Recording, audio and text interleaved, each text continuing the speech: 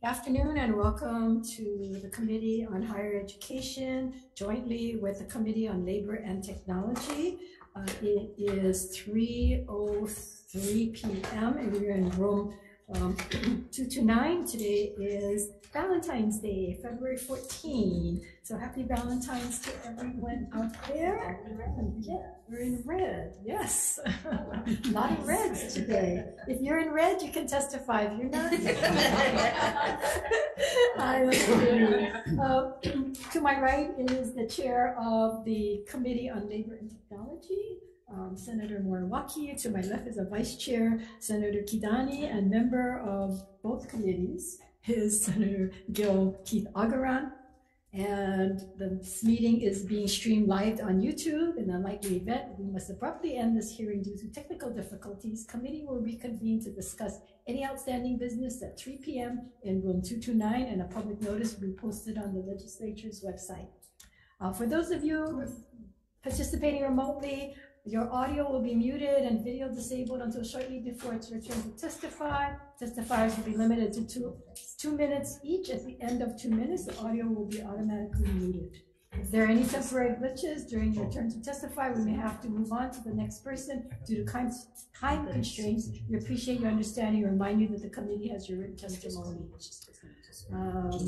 With that, we will start with our first agenda item, a 3 o'clock agenda. That is Senate Bill 1415. This is relating to the University of Hawaii, requires the University of Hawaii to submit annual reports of all university employees who perform work from a location outside the state of Hawaii during the applicable year to the legislature no later than December 31st of that year.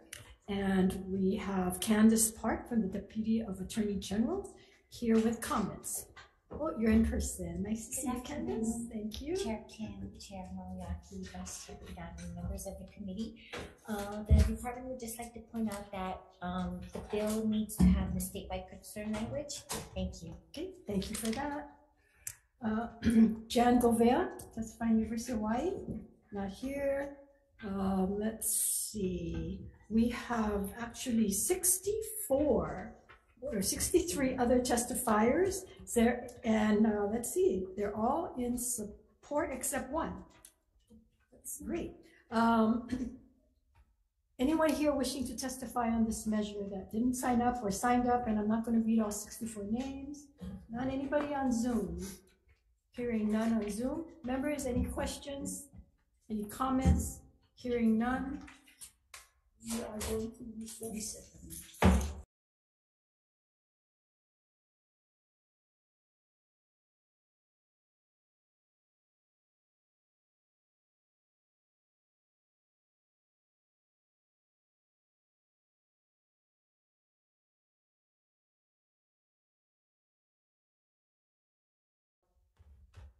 Call the Joint Committee back to order. We are on decision making for Senate Bill 1415. The recommendations from the chairs are to pass with amendments to include Article 10, Section 6 of the Hawaii State Constitution that has a requisite for statewide concern, and any other non-substantive and technical amendments. Any discussion, members? Hearing none, chair votes aye. Senate Bill 1415 to pass with amendments. Chair votes aye. Senator Kidani votes aye. Senator Fukunaga excused. Senator Kidani. Yes.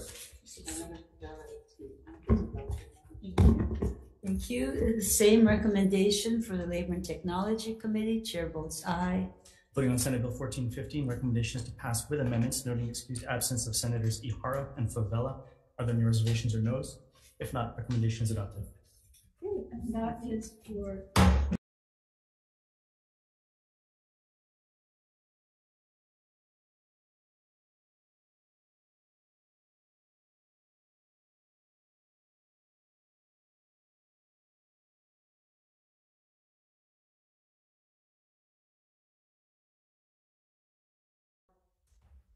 I want to call to order the Committee on Higher Education jointly with the Committee on Agriculture and the Environment.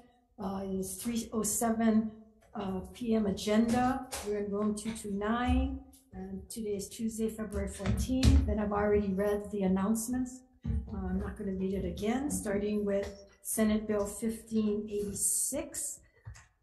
This is relating to the University of Hawaii College of Tropical Agriculture and Human Resources. It appropriates funds to the University of Hawaii to establish 5 full-time equivalent extension specialist agent positions at the College of Tropical Agriculture and Human Resources. We have testifying first up is the Environmental Health Administration, testifying for the department. Anyone here? Yes, please come on. I'm going to help you. I'm testifying on behalf of CCAR. Okay. Thank you. Yes. Aloha Chair, Vice Chairs, rest of the committee, Anya Wieczorek, intervened for College of Tropical Agriculture and Human Resources. Thank you for providing me this opportunity to testify in support of the bill, and we have few amendments that we would like to include, and these amendments are in my written testimony. I just wanted to kind of add that you all know that CITAR is the land grant college at the University of Hawaii. We are carrying the land grant mission, and part of our mission is to, of course, to make sure that we can address improve the life of the stakeholders and people of Hawaii. And we do that through extension research and extension. And right now, CITAR only has 30 extension agents that serve entire state of Hawaii. 5 of them we are right now supporting through the soft money, through the grants, because these positions are not permanent. And out of these 30 extension agents, 5 of them actually specifically work with our youth 4-H programs. So only 25 of extension agents are here to really help our farmers and our stakeholders when it comes to the agriculture. And for that reason, we are strongly supporting this bill, and of course, as long as it does not have a negative impact of Board of Regents approved budget. Thank you, and I'm here to answer any questions. Okay, thank you very much.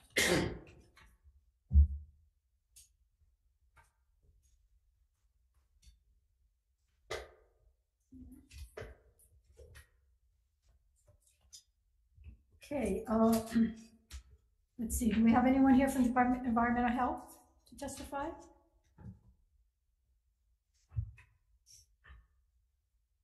Okay, let's see, University of Hawaii, Christopher Schuler, Thomas Giambelico.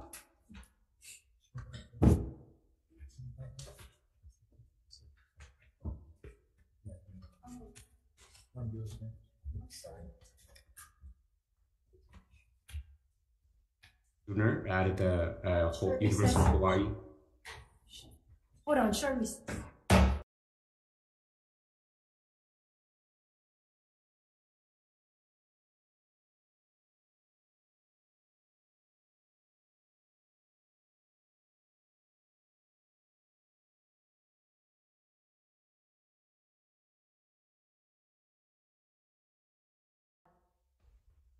We are called back to order. Apologize for the confusion.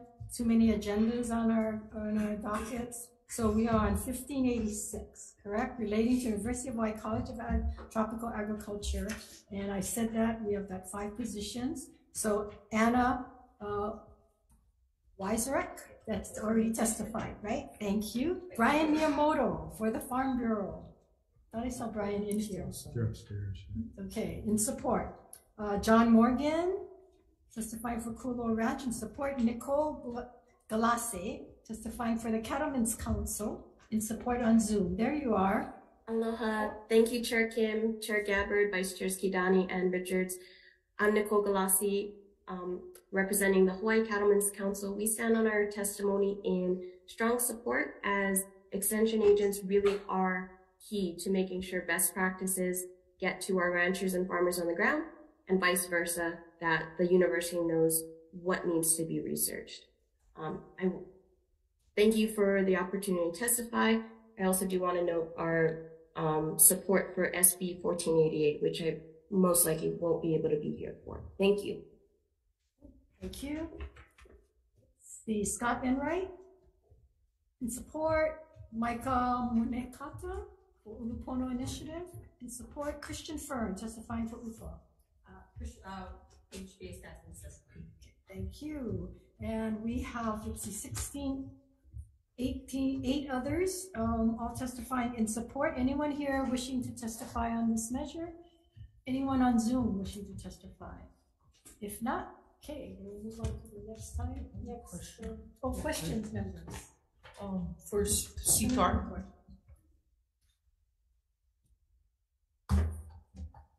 So, Anna, what will these 5 new extension specialists do? So 3 of these positions are specifically for the livestock. One of the livestock is going to be the statewide specialist that is going to be based in Manoa and travel to all the islands. The other one is livestock to be based in Kauai, on Kauai County. And the third one, livestock, is in Hilo. Other 2 positions, the position is to work with GAP program and the food safety, and the last one is entomologist to work in Hilo. How come you guys don't want livestock person on Molokai, being the situation that it is? So on Molokai is actually serviced by our Maui County. No, I know that, but you guys' challenges is that when there's an issue there, you guys cannot get on flight like every other position that has been removed from Molokai. If there is an issue, you guys wait for 2 or 3 days. By then, that issue has already been moved or taken over by whether it be pest, disease, or the infection has already been done.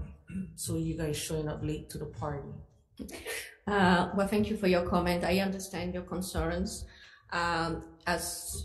If we can address this, we will, but right now we are very short on the positions.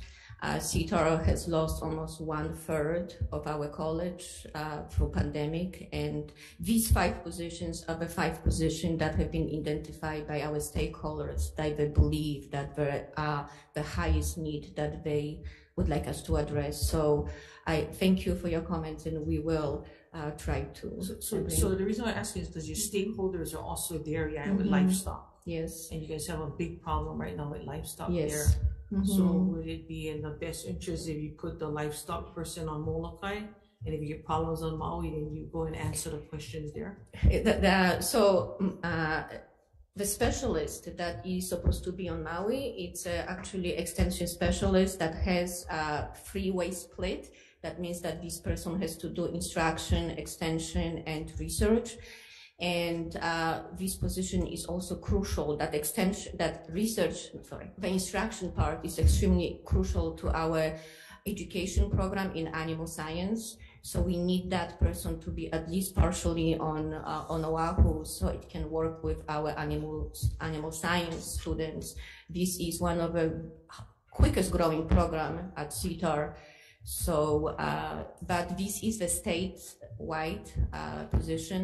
So there is no doubt that this person will be able to travel to Molokai if needed. Okay, I'll be watching. Thank you. I have a question. Do you have any vacant positions? So we have a very few handful of vacant positions that we are even advertising right now, waiting for official permission for the official approval for exception from no hiring freeze. And one of them has just become available, and we will be hiring it as soon as we can. So can department and CTAR send in what positions are vacant? Yes, of course. Which was your recruiting? Yes, thank you. Okay, members, any other questions?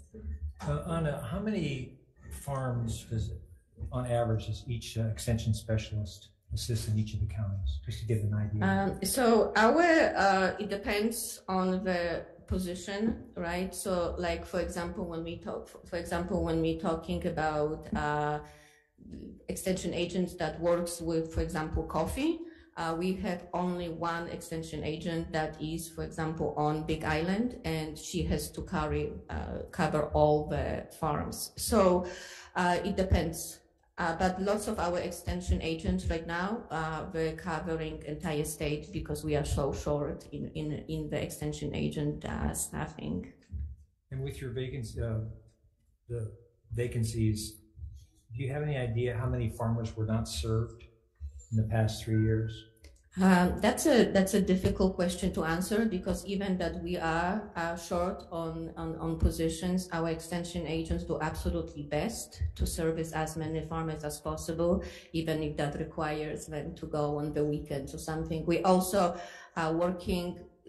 We started during the COVID working with our farmers and allowed and provide some of the programming through Zoom, so we can access more of them quicker. And we continue with that as long as it's needed. So thank you. Thank you. Thank you. Any other questions? Question. Senator Kidani. That's a question. Oh yes, no problem. Thank you, Chair. You mentioned a hiring freeze. How long has that? So the hiring freeze we had since the COVID started. It was implemented to make sure that we can respond to and the hiring freeze is system-wide by the president of university to make sure that we can stay in our budget, especially when the times were difficult and we didn't know how pandemic is going to impact the state budget. And then when did the hiring freeze end? It hasn't ended yet. So we have, let me clarify that actually. So we have a hiring freeze on all G-funded positions, that means state-funded positions, and tuition. So if we wanted to use tuition funds or if we wanted to use a permanent position, we have to ask the president for approval to have an exception to no hiring freeze. Anything that is used, we use the research direct money, or if we have any other external grants, then we do not need to have that permission. But right now, and that's a system-wide. What percentage of freeze? Everything is frozen? I am not probably the best person to answer that question because this is a system-wide initiated by president, but anything that is G-funded is frozen right now. We do have opportunity to ask for faculty positions. There is call from, at least in Manoa, from the provost that comes once a year. The deans provide the top priorities. There is the Manoa-wide committee that evaluates these requests from the deans, and the deans will receive positions that were approved by this committee. And we were lucky and thankful that we have received 6 positions for this academic year. 2 of them are extension positions and 4 are the instruction or research, or mixed because we do have freeway splits. So those 6 positions are G-funded positions? Yes. So and those were frozen?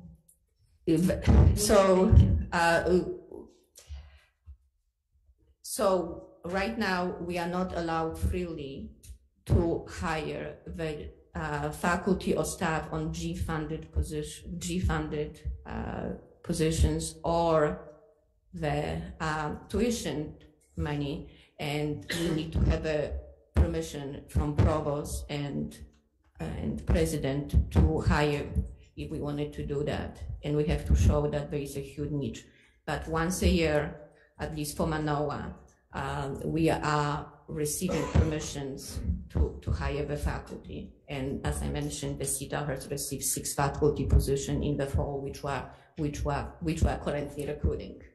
Well, I guess we're concerned because pandemic is over, or so it seems that everybody is being called back in, and UH has been asking for more positions in the budget. So we're asking for more positions, yet there's a freeze on positions. So I guess we're going to have to square that away. So, okay, thank you for your comment.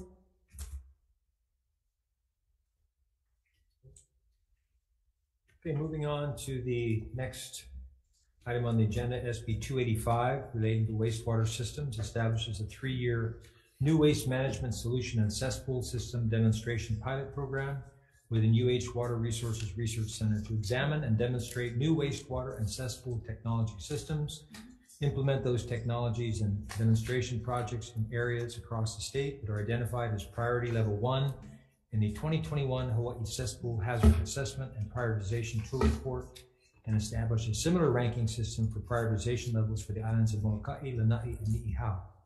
Requires UH Water Resources Research Center to submit reports to the ledge. And first up on SB 285 is Department of Health.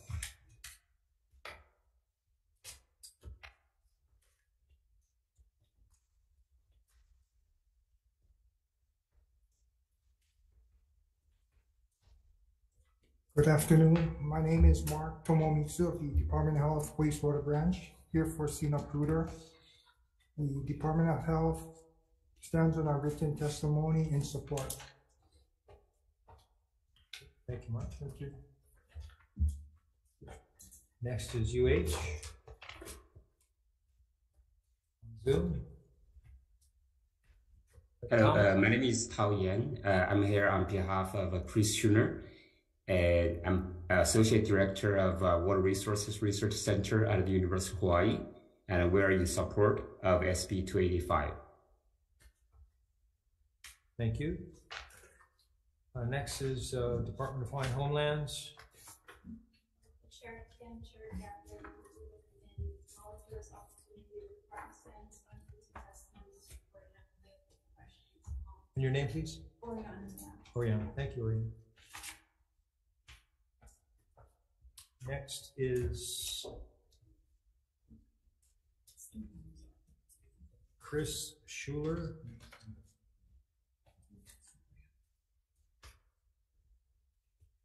And Mark Hickson. Here in support. Lindsay Garcia from Hawai'i Realtors. Also in support. And there were 9 others in support, with none in opposition. Members, are there any questions? Yeah, I guess for the university, still on.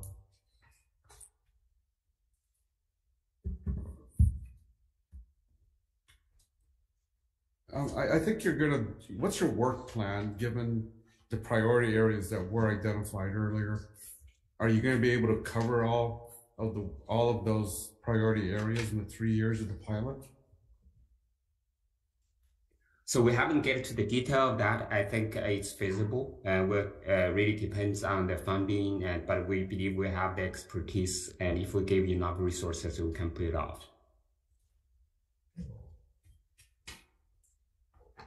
Well, do you have a ballpark on, depending, what's the ballpark as far as the amount of money that's included?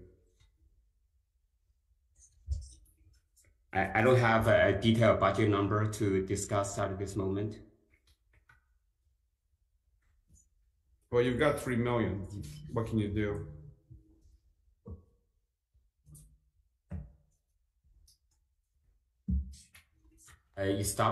Create a pilot program, and that will test the safety and efficacy of new emerging technologies. And what's important here is to make sure that this technology is not only effective, but also cost effective. Once we have that determined, then we're going to try to support the Hawaii Department of Health in approving, in their processing, approving these safe, effective, and less costly technologies for large scale application.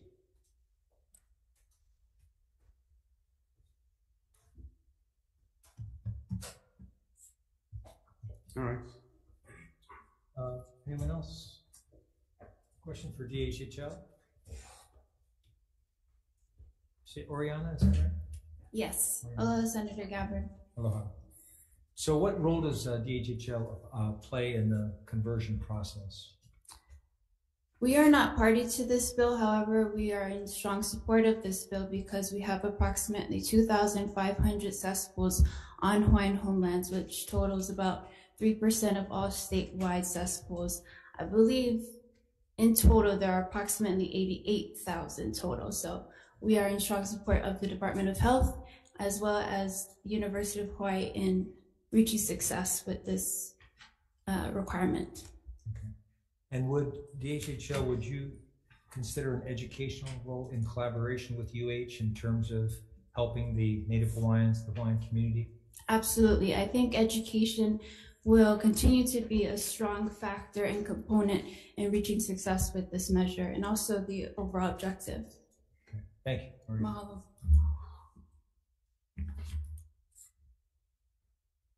All right, moving on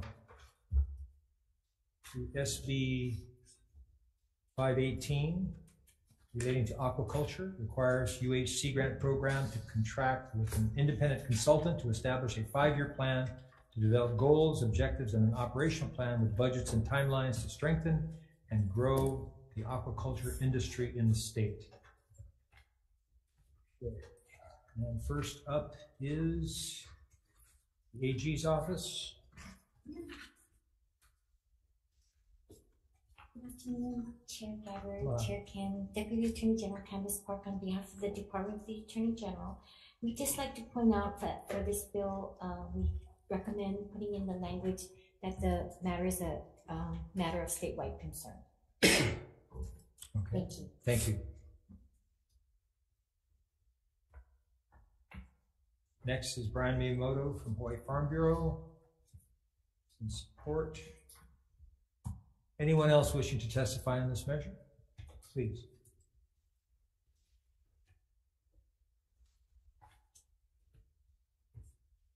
Aloha, Senator Gabbard, Chair Kim, Vice Chair Kidani, and members of the committee. My name is Darren Okimoto, and I serve as the Associate Director and Extension Leader for the University of Hawaii Sea Grant College Program at UH.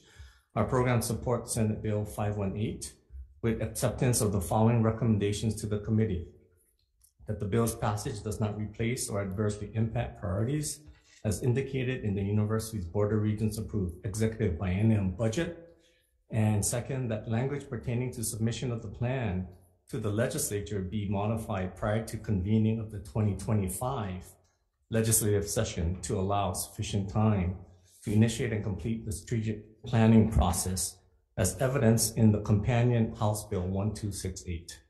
So based on our past experience with legislative appropriations, we have typically received funding in early fall, which would only leave us with a few months to implement the activity. Funding this measure will help the industry to formalize and set clearly defined goals for aquaculture in the state, along with developing a mission and vision that is aligned with the state of Hawaii. Thank you again for the opportunity to testify on this measure. Thank you. Anyone else? Members' questions? Yeah, I have a question for you, University of Hawaii. Sure. So your folks are in support of this measure, right? With the Yes, conditions we are. that you. Yes, we are.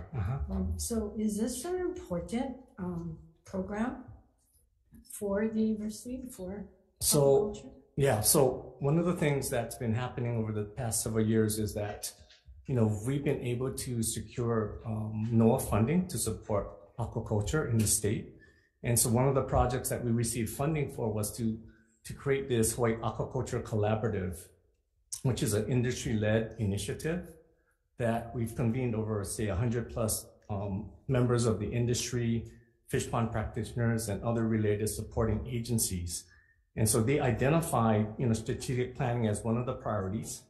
And this is a way for them to actually speak as one voice. And so they voiced this as something that's really important for them to do. And what we want to do is have them come together, provide their vision, complete the plan, and hope to align that with the one that the state of Hawaii is developing at the same time, so we can all move in the same direction together. Okay. So then if it's so important, why isn't it not part of the UH's budget? Because you said that you only support this program if it aligns, it doesn't supplant anything that the Board of Regents already passed in their budget. So if it does, then this project is not needed? So the request for this bill actually was based on language that's introduced by the industry itself. And so the industry was the one that submitted the request, you right? folks are supporting it, and you just told us that you think this is a really important program to bring everybody together, align, with what you folks are doing. Sure. So if it's that important, why is it was it even requested to be part of the university's budget? Well, our program actually is supported by NOAA. And so we're a federally funded program, and we require, Congress requires a 50% matching requirement. And so the way that we support our program's activities is through extramural funding. And so one of the things that we're doing is we're trying to raise funding, support this initiative. And so the university doesn't have that funding to support this. This is a new initiative, not the industry but they can voice. ask us for it, though. They ask us for all kinds of monies for initiatives, right? UH. Well, I can't speak for the, I'm speaking for my program. Right, but I'm just Right. wondering why did your program ask the university for funding to be included part of the budget? The university provides, as part of its matching commitment to NOAA for Sea Grant, they provide 5 full-time positions. And so that's the funding that the university provides as part of their matching requirement I for the understand. program. It just bothers me when everybody comes in. You're not the only one. Well, Yeah. we support this as long as it doesn't supplant the budget. And so I'm just wondering, if it was so important, then why isn't it part of the budget? And so if it does supplant, we cut something else to give you guys the money, then you don't want it?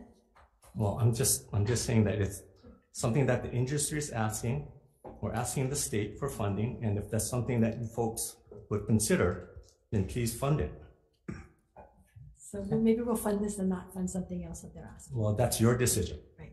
Thank you. Thank you. Yes.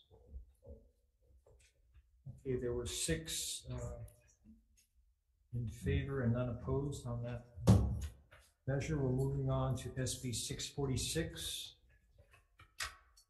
Relating to ornamental ginger, appropriates funds for statewide research into ornamental ginger pathogens, prevention of the spread of ornamental ginger pathogens, and production and distribution of pathogen-free ornamental ginger plants, and outreach to ornamental producers. First up is Anya Huisberg with CTAR.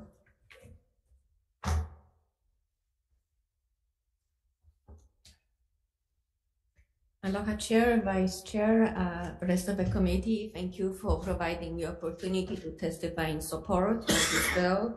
As you know, ornamental ginger is a value crop here in Hawaii. For last couple of years, the growers have been dealing with viruses and diseases. And a couple of years ago, CETA faculty actually was able to identify 3 of these viruses and 1 of the pathogen. And then also our collaborators identify additional 14 viruses. So in the past, we are continue doing research and trying to find the best way to help our growers. And one, I think the most exciting things that our researchers were able to do, we actually were able to identify virus-free plants. And that was not the easy task because lots of plants are already infected.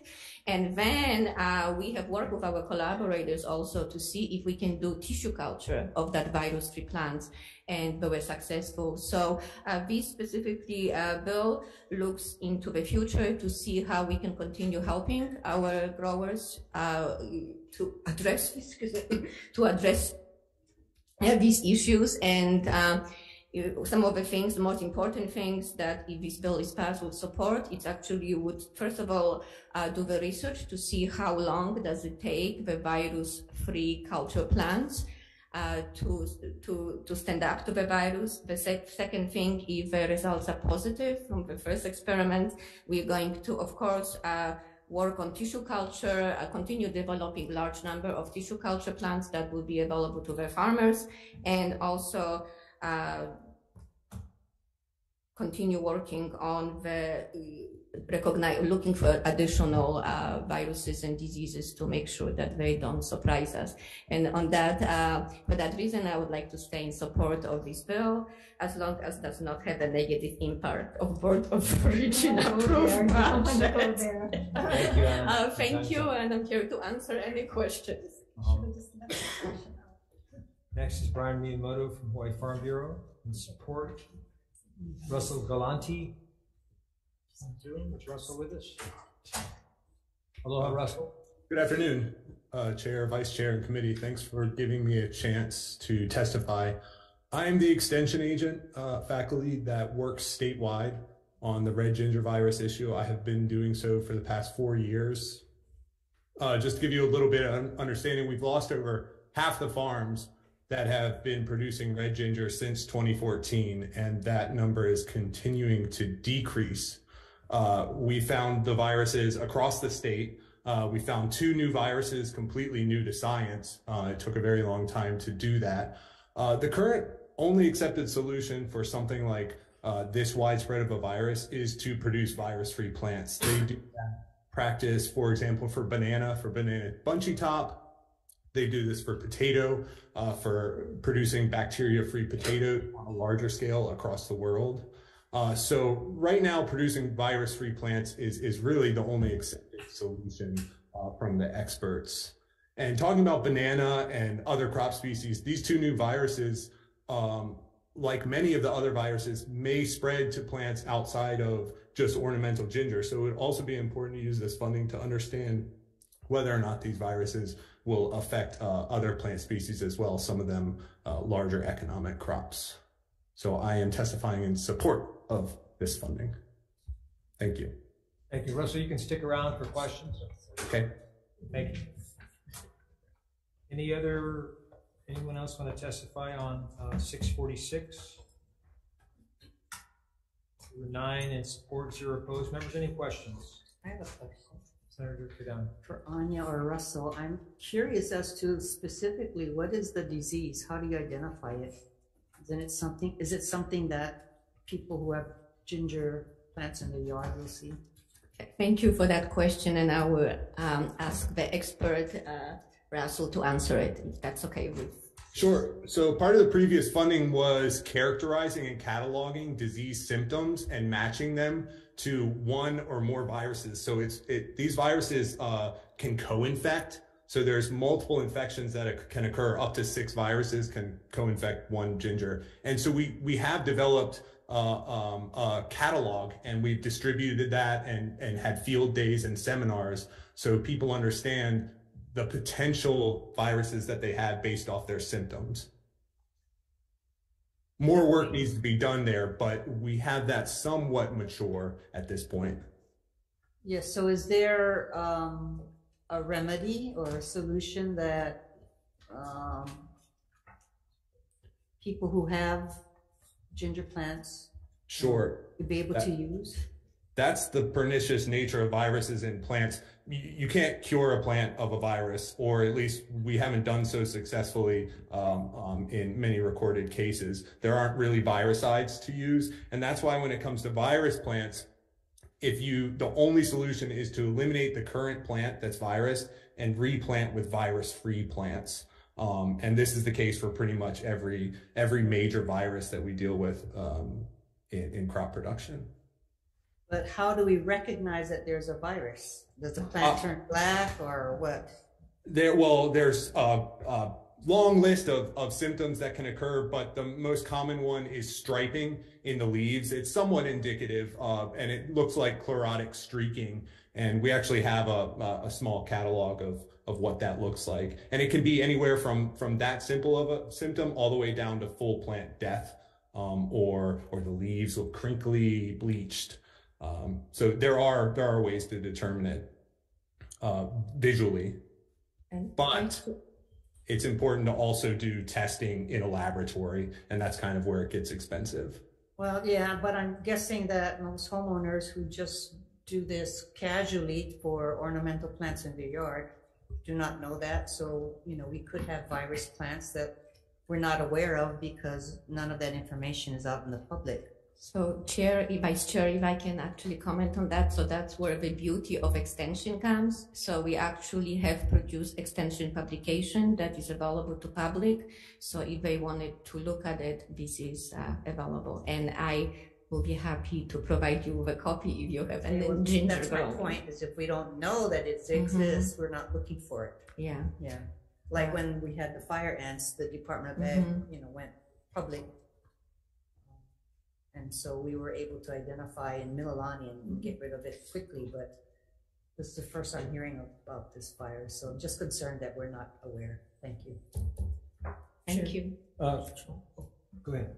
So, Anna, and so we were just in South Carolina, and we had toured their facility on different research and viruses and pathogens. The interaction we had with them and their extension agents was that they work with you guys here in Hawaii, and that they also do the same type of research. So where's that research that they've done? And it's not just on bananas and stuff, but they also had like sweet potatoes, ornamentals. So in fact, I think I have one of the contacts of them, but they have been doing work for you guys as well in their research. So are we overlapping? And if they're doing it, why should we be also doing it here if you guys coming out with the same result? This is a great question. So CETAR faculty works with collaboration across nation and internationally to address big issues. So, for example, issue like this, especially related to viruses, are very complicated, and just it takes a long time to come out with the answers. So we collaborating with other researchers, we share the information, we attend the conferences and so on. So I would say the more people work on it, the better chance we have to find the answers.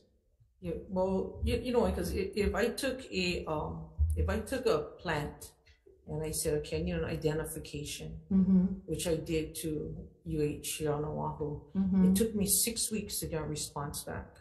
I just sent one into South Carolina. It took me 48 hours. Yes, I recognize the issue, and we are working on improving our diagnostic service lab. I have been an interim dean for 6 months, and it's something that I'm looking into it. So yes, thank you for that, and we will do best. This has been going on for years, and it's really hard to swallow because I take the same soil sample and send it to California and get a response back in 24 hours.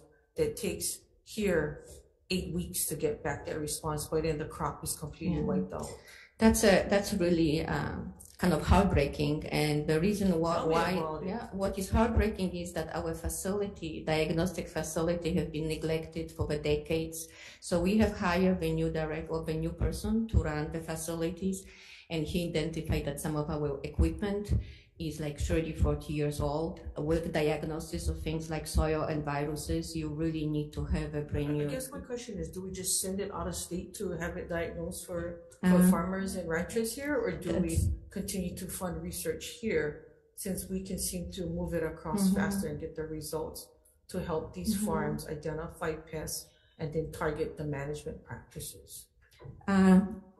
This is an interesting question, right? So when you're talking about sending samples out of the state for identification, we are actually looking, as we're reviving our new diagnostic laboratory, we're actually looking at what can we do here with the funds that we have, what we can do with the faculty that we have here, and which of these diagnoses might be better served, than on the mainland. The one thing that we are actually discussing, which I'm very excited about, is especially when it comes to diagnosis into the soil, is that in the past we were just providing the results, but now one of the things that I kind of brought up, and the person that we have running the lab agrees, is that we not only need to provide the results, but we also have to explain what that means and what steps need to be done first. So not only provide diagnosis or say, okay, this is a problem, but provide the solutions, how to change that problem. Yeah, and I think that's what we're getting right now, is we're having to have those results faster.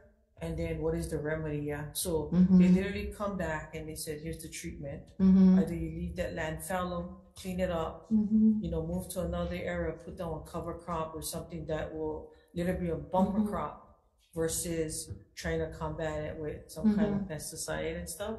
So I just looking at an overlap that takes us 6 weeks here versus I can get something back within 24 to 48 hours because, I mean, you got to look at the whole situation here. By the time you guys come to a result, that crop is completely gone. So what I'm saying is why fund research here if I can get research done across the US in 24 to 48 hours? Yeah, so I think that what I think is important to kind of remember that is the difference between doing the research and finding the solutions to the problems. Like you heard about ginger, no one else have been worked on But that. the whole point is that they gave me the solution. They Yes, gave me the yes, but- solution on how to treat whether it was yeah. whitefly, whether it was weevil, and then the latest to come to Hawaii, which I'm sure you guys don't even have it yet, is on grub. Yes, which so- I plan on bringing that grub to you guys and see how fast you guys can tell me what the treatment and remedy. But that's okay, Anna. We can have this for later. Yes, I'm looking But thank you, forward. Chair. Yes, thank you for your comments, and I'm looking forward for the conversation, and I'm sure we can come with a solution. One more question, so, or maybe a request. So Anna, can the department provide us, the committee, with a list of how many staff do you have in diagnosis, that are doing diagnosis, and your labs? And you know, we want to see what's the level that you're actually staffing this, Yes. and what is it costing us? And if the turnaround is 6 weeks or longer, you know, that's something that we should be considering.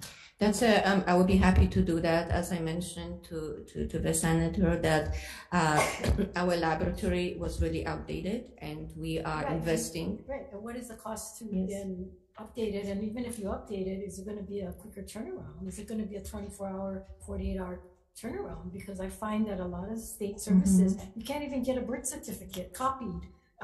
It takes you 6 months to get that. So it worries me that these services aren't being provided on a timely basis. Yes, I understand your concern, and one of the problems with the turnaround is that we just don't have enough staff. Right now, we have only 2 people, in maybe 3, Well, but I can that's why give I'm it. asking, Yes. what is, how many do we have? Yes. And how many would we need to have a quick turnaround? That's- And maybe that investment, if someone else can do it quicker and cheaper, then for us to then hire 10 more people, and fringe benefits and so forth, it would be simpler that we do send it away. Yes, and we are actually looking at that as a CETA administration, or how best.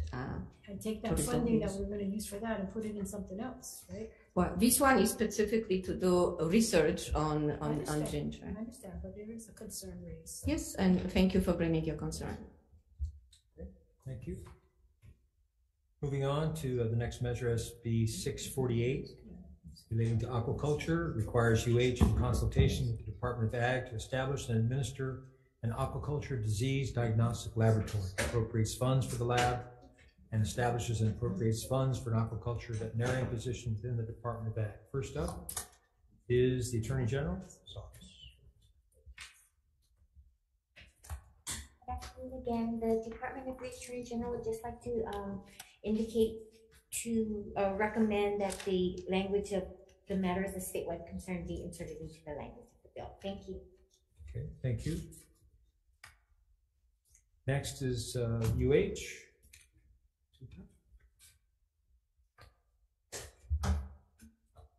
Aloha chairs, vice chairs, rest of the committee. Anya Wieczorek here, interim dean for CETAR. Thank you for providing this opportunity to testify on this bill.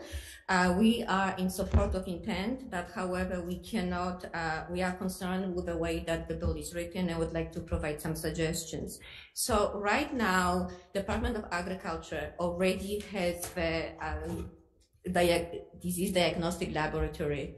And that is mostly concentrating on the livestock and poultry and some aquaculture.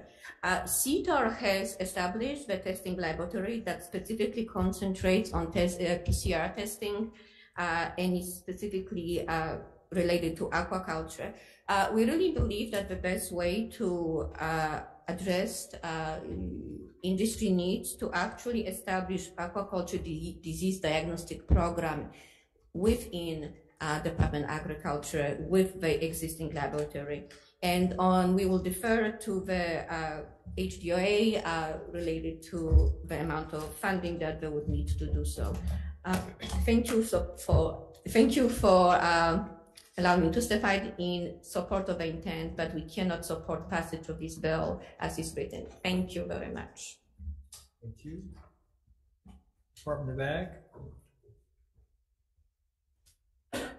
Good afternoon, Chair Gabbard, Chair Kim. Todd Lowe with the Department of Agriculture. We stand on our written testimony in support with amendments that dovetail with what was just said by the University of Hawaii.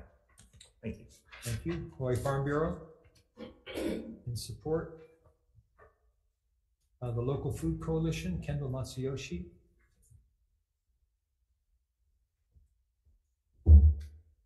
Good afternoon, Chair Gabbard, Chair Kim, Vice Chair Kidani, members of the committee. Kendall Matsuyoshi on behalf of the Local Food Coalition. We stand in support of this bill and are in agreement with the Department of Agriculture and CTAR to move the lab to the Department of Agriculture. And we also support clarifying in Section 2 that the funds can be used for the day-to-day support of the aquaculture industry as a whole. Thank you very much. Thank you. Anyone else wishing to testify on this measures? SB 648. Members, any questions? For the AG.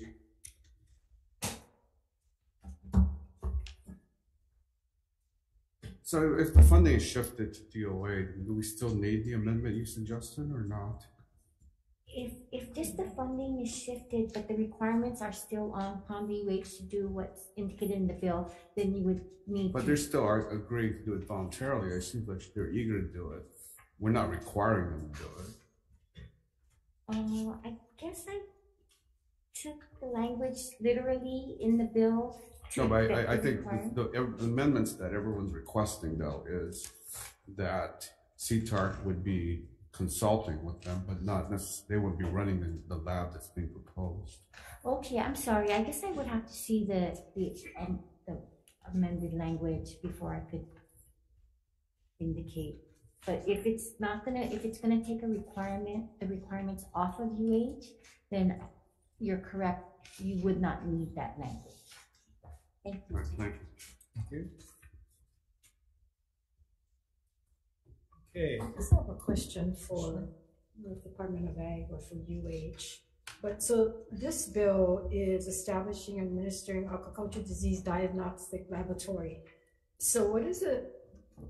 Well, why wouldn't we want to put a diagnostic laboratory for the previous bill in 646? Sorry, can you repeat the question? Yeah, this bill, well, I think you were opposed to this bill, right? 648? Yes, I support the intent, but I oppose the way that it's written, yes. Okay, so whoever supports moving or putting or administering and establishing an aquaculture disease diagnostic laboratory, why isn't we also moving or putting the diagnostic laboratory for plants or gingers or like in the previous bill? And so that Senator DeCoit brought up about how she cannot get these. Yes, so diagnostics when it comes to plants, animals, and in diseases in plants and animals, there are different kind of diagnostics that needs to be done. So not every diagnostics that, for example, is on viruses on ginger can be addressed in the laboratory that deals with the diseases on animals. Aquaculture can't be. Sorry? Aquaculture can't be in the same laboratory as... It's just different testing. So there are lots of different, just like when you have a test for flu or test for this, for that, there are different tests that need to be done and different equipment that needs to be bought for that. So every different kind of test requires a diagnostic laboratory? Absolutely no, I'm not. Trying to ask, Absolutely not. But they kind of have to be in the same area. So if you do diagnostic on human diseases or things, you need the one kind of lab with the different regulations and so on. If you're trying to do diagnostics on the animal diseases and so on, I am not that extremely familiar with all the testing, but I just know that the different expertise. Seafood or fish or anything can be done under aquaculture diagnostic laboratory. Yes, so what happens is that right now HDOA already has a laboratory that deals with livestock and poultry, and aquaculture falls into the same bucket, right? So right now UH is doing PCR testing, which is one kind of testing specifically on shrimp and so on, and we're not able to sustain it anymore, and we're just thinking that it's better if it goes to the Department of Ag, and we're looking towards collaboration, working with them on it. Thank you. Thank you. Any other questions? Department of Ag. So would the lab be exclusively under the use and the purview of Department of Ag, or would there be access for aquaculture industry leaders? Thanks for the question, Chair.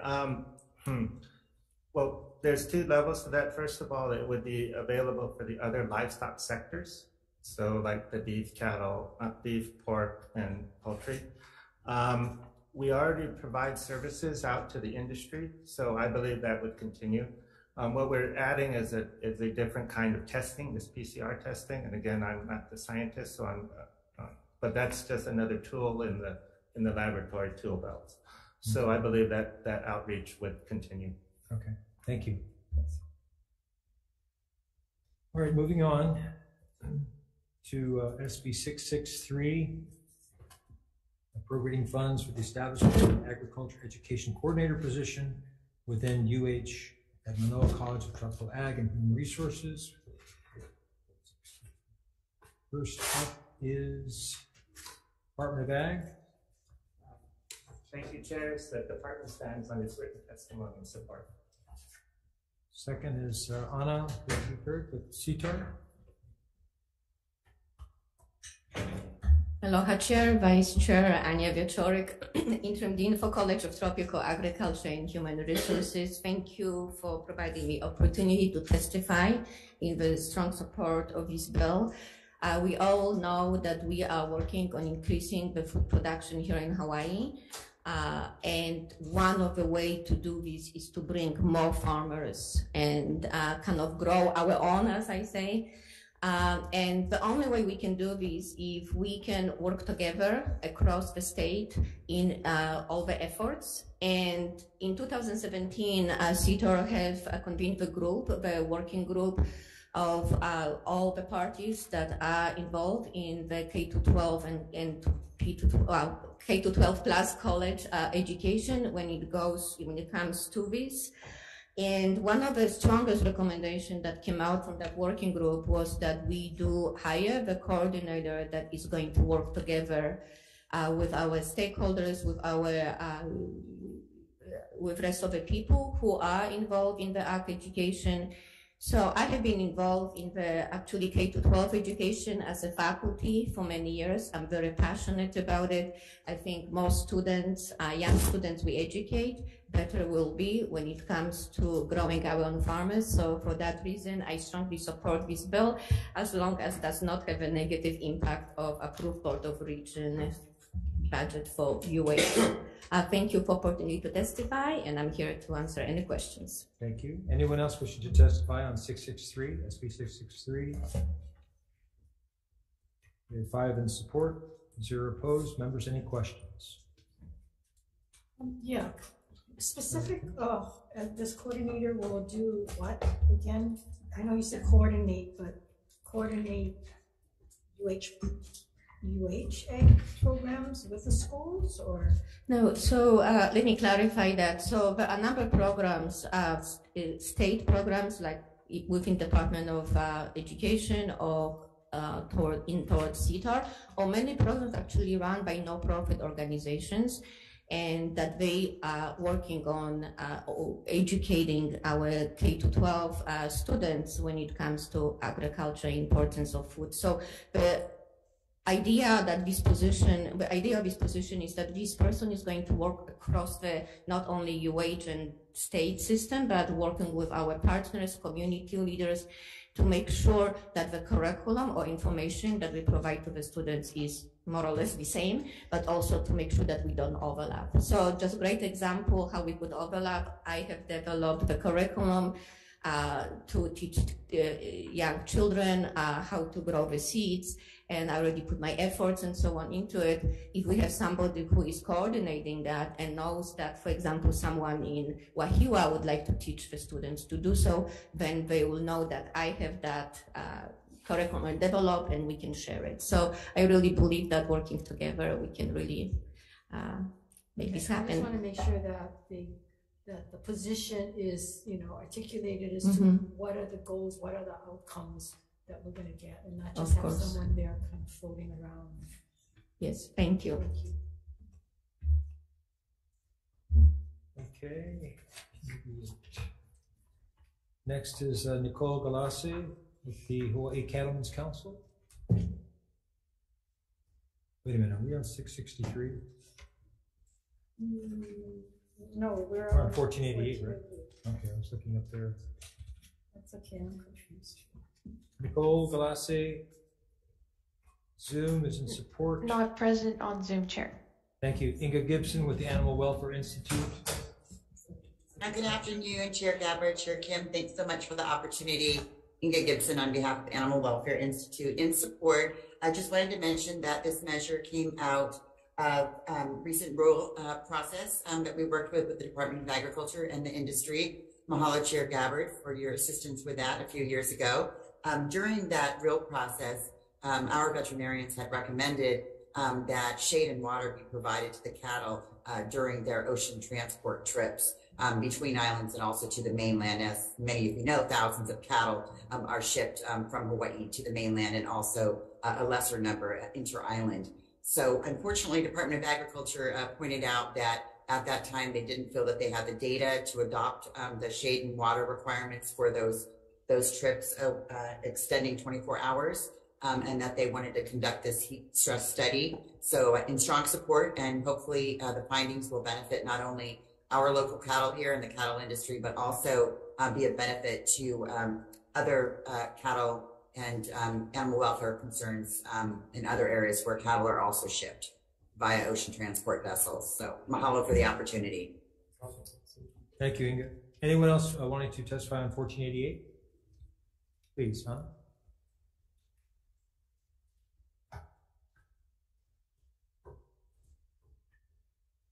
Aloha Chair, Vice Chair, rest of the committee, Ania Wieczorek, Interim Dean for CTAR.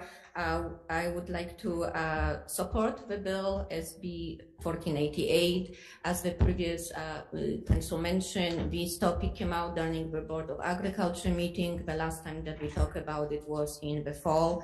There were concerns from some of the groups that the welfare of animal might be affected by the shipment, and so for that reason, we are supporting this bill. We have expertise in the college that would allow us to continue to do this study. So thank you for allowing me to provide testimony in support of this bill. Thank you. Thank you, Anna. Anyone else?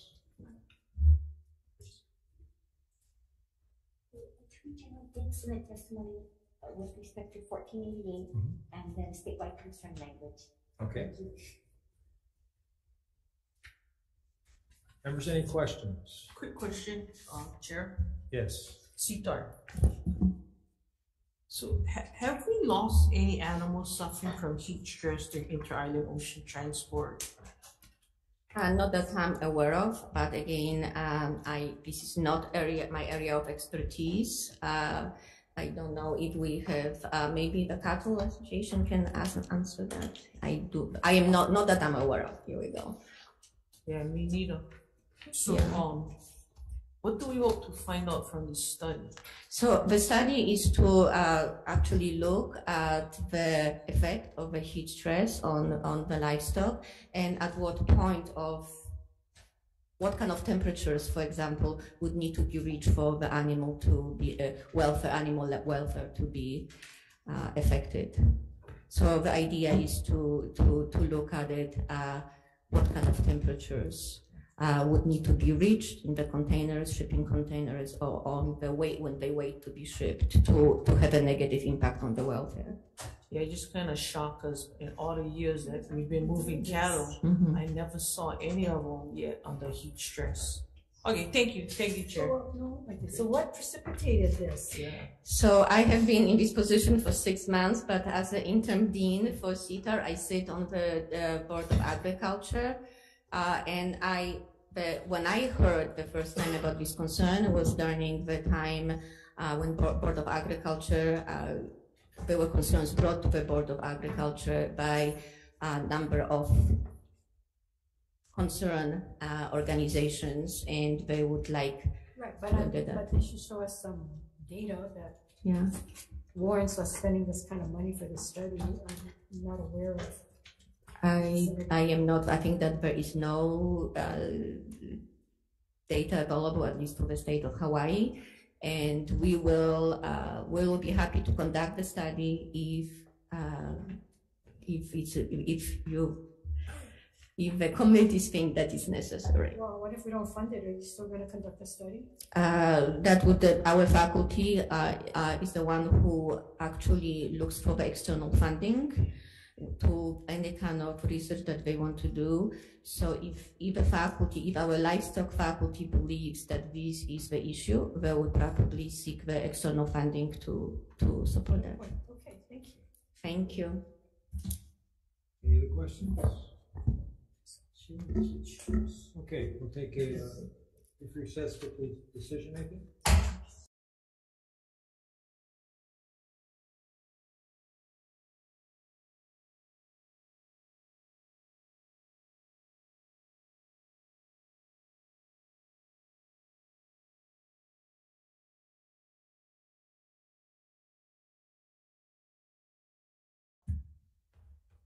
Call back together the Joint Committee on Higher Education and Agriculture and the Environment for decision making. The chairs have discussed this, and the recommendation for the first bill, Senate Bill 1586, relating to the University of Hawaii College of Tropical Agriculture, where we will establish 5 full-time equivalent positions. The recommendation is to pass as is.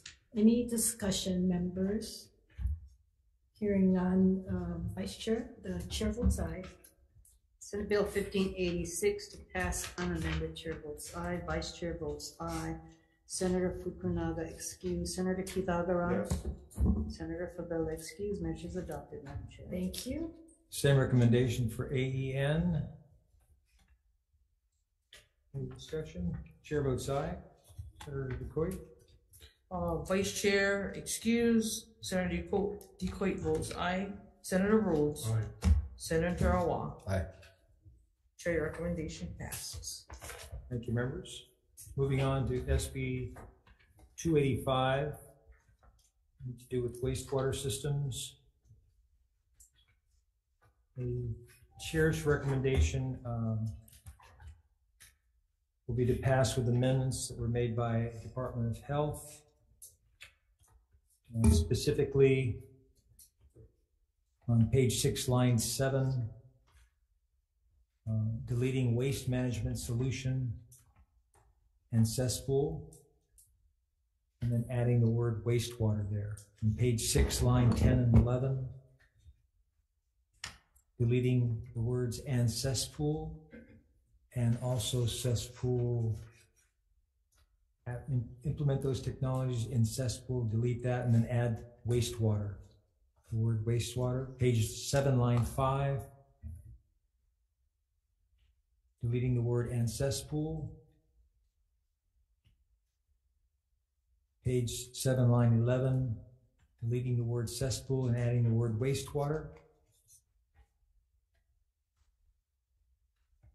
Page 8, line 2, deleting the word cesspool and adding wastewater. And page 8, line 12, deleting cesspool and adding wastewater. Page 9, line 6, deleting waste management and cesspool and adding the word wastewater. Any discussion? Chair votes aye. Senator DeCoit? Members voting on SB 285 with amendments. Chair's recommendation is to pass. Chair votes aye. Senator Richards excused. Senator DeCoit votes aye. Senator Rhodes? Aye. Senator Awa? Aye. Chair recommendation is adopted. Thank you, members. For the decision for higher education, same recommendation, pass with amendments. Chair votes aye. Senate Bill 285 for higher ed, Chair votes aye, Vice Chair votes aye. Senator Agaran. Measures adopted, Madam Chair. Thank you. Next measure is SB 518 relating to aquaculture. UHC grant program and a 5-year plan. The chair's recommendation would be to pass with an amendment that was given by the AG's office that this would be a law of statewide concern. Any discussion? Chair votes aye. For AEN.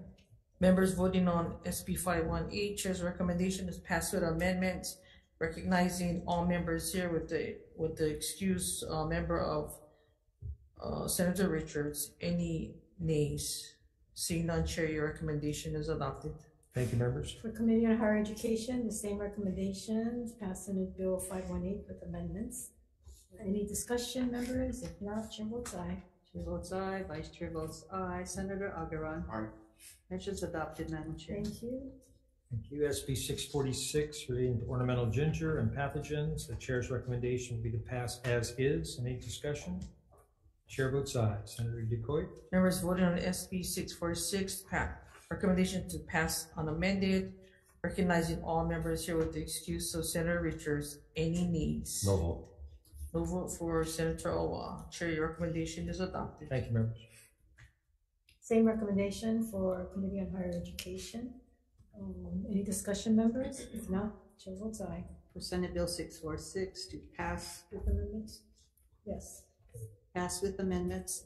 Chair votes aye, Vice Chair votes aye. Senator Agaran. Measures adopted, Madam Chair. Thank you.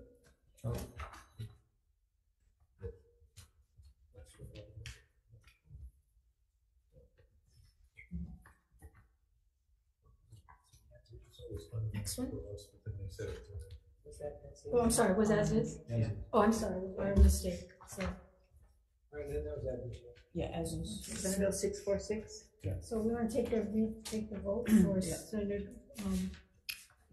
Senate Bill 646 for higher ed, recommendation with the chair to pass unamended. Yeah. Chair voted aye, Vice Chair voted aye. Senator Keith Agaran. Yes. Measures adopted, Madam Chair. Thank you. Next is SB 648 relating to aquaculture. The chair's recommendation would be to pass with amendments. The first recommended by Department of Ag will replace UHC-TAR with the Department of Ag as the recipient of the appropriation, establish the proposed lab in the State Veterinary Lab building in the Department of Ag Animal Industry Division Veterinary Lab Services Branch. Also add 2 additional full-time equivalent microbiologists, 3 SR 20 positions.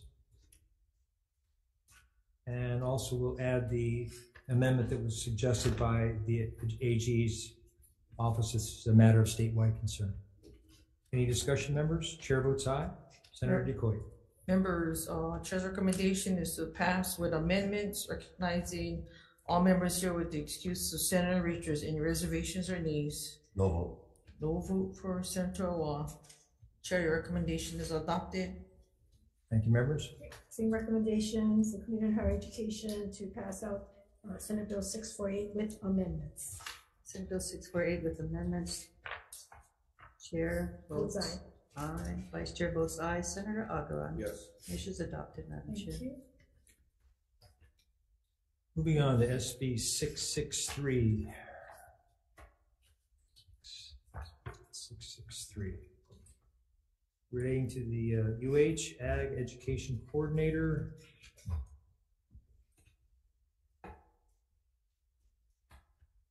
The chair's recommendation will be to pass unamended.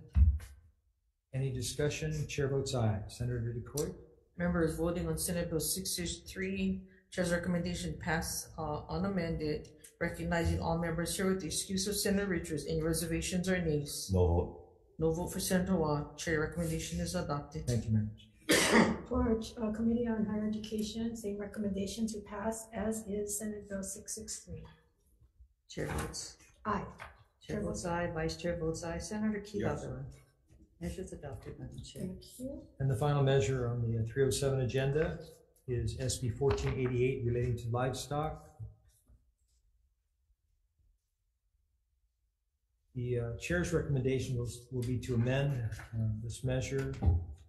We'll add the AG's statewide concern.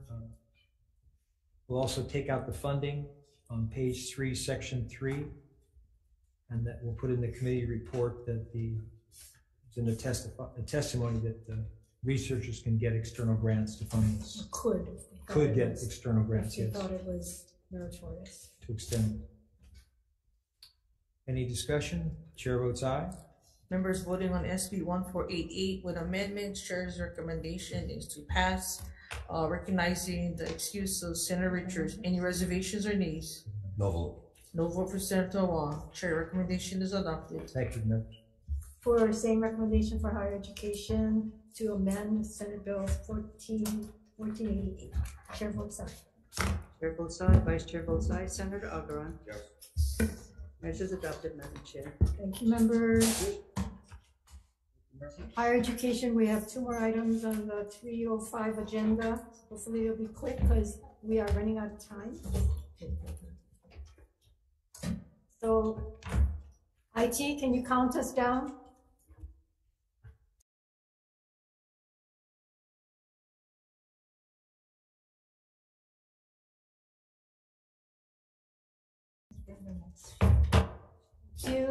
We call to order the Higher Education Committee at the 305 agenda. Today's Tuesday, February 14. We're in room 229.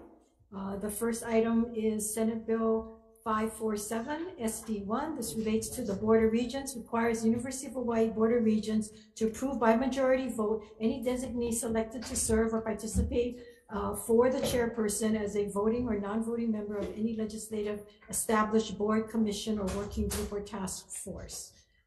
We have one testifier with comments, Jamie Goh from the University of Hawaii Board of Regents. Basically, she said they have not met to even discuss this measure. So there's anyone else wishing to testify on this measure? Hearing none. Members, any discussion? Not, we'll move on to Senate Bill 155 relating to University of Hawaii, establishes and appropriates funds for a network improvement community task force to develop K-12 science, technology, engineer, mathematics, teacher education degree for the University of Hawaii and report to the legislature. Appropriates funds for the establishment of this program and appropriates funds to the University of Hawaii Maui College Office of International and Regional Partnerships for Study Abroad programs. We have Keith Hayashi testifying for the Department of Education, one from DOE, not Della Teraoka testifying for the University of Hawaii in support. Welcome. Yes, I'm representing the community colleges and we stand on our testimony in support. Thank you very much. Anyone else wishing to testify on this measure? Hearing none. Final item on the agenda. Oh no, that's it, right? We did 1586. 155. Yeah, that was 155, but we did already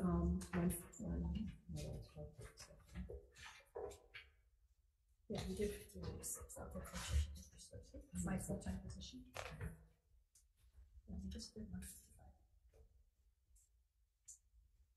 547 is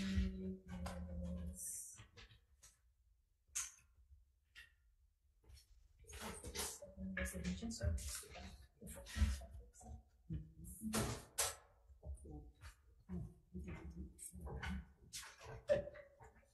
okay, any other discussion? Hearing none, I'll go right into decision making. Members, for the first item, Senate Bill 547. Again, this is relating to the Board of Regents. This is a situation where many times it's designated that the chair of the Board of Regents will in fact represent the regents on these boards. And if he can't, then he will do a designee. And there were some concerns raised that the chair doesn't consult the board necessarily on who that designee might be. And so this would just make it where he would discuss it with the board and they would agree or disagree with the decision. So the recommendation is to, I believe, pass as is. Any discussion? Hearing none. Vice Chair, Chair votes aye. Senate Bill 547 SD1 to pass unamended. Chair votes aye, Vice Chair votes aye. Senator Fukunaga excused. Senator Agaran? Yes. And Senator Favela excused. Measures adopted. Thank you. And for Senate Bill 155, this is for the Community Task Force to develop a K-12 technology program, and for the University of Hawaii Maui College of International and Regional Partnerships for Study Abroad programs. Any discussion, members? Hearing none, recommendation is to pass as is. The chair votes aye. Senate Bill 155, pass unamended. Chair votes aye, Vice Chair votes aye. Senator Keith Agaran. Aye. Measures adopted. Thank you, and we are done at 4:30. Thank